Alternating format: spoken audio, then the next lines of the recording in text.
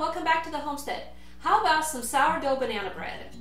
I have 2 sticks of softened butter, 2 cups of sugar, 2 eggs, 2 teaspoons vanilla extract, 2 cups of fresh sourdough starter. This is hungry. I fed it last night, stirred it really well this morning, and then I just measured it a little bit ago. I have 4 bananas that I have mashed already, and 4 cups of flour, 1 teaspoon salt, and 1 teaspoon baking soda.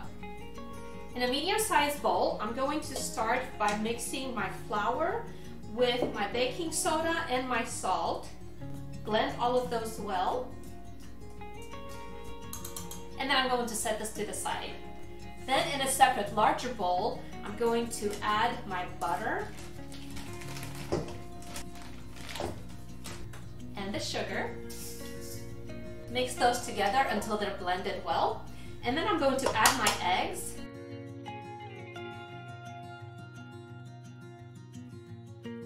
And my bananas, which I've already mashed. Now what I like to do with my bananas, when they get too ripe to eat or enjoy fresh, I like to just put them in the freezer. The whole banana, just put it in there with peels and all, and just leave it in there until I'm ready to use it. When I'm ready to use it, then I take it out of the freezer, let them soften up and come to room temperature. Then I peel them and mash them. And guys, they turn into the sweetest bananas by doing that, and they mash really well, and they're just perfect for your banana bread recipe. Add my vanilla, stir that in, and then I'm going to add my sourdough starter.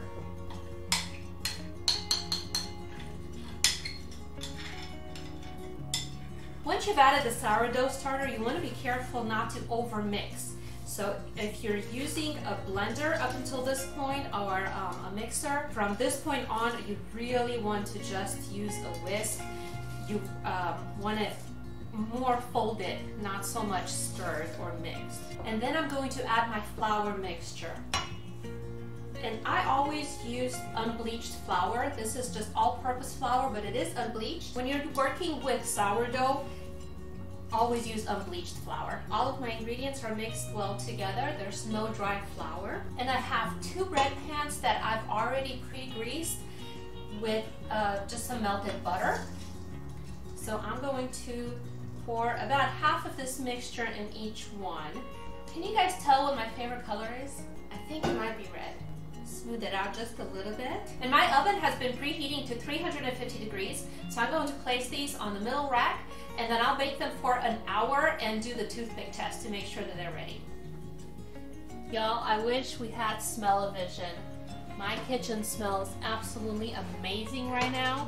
By the way, I know that most of you know this, but I shouldn't assume.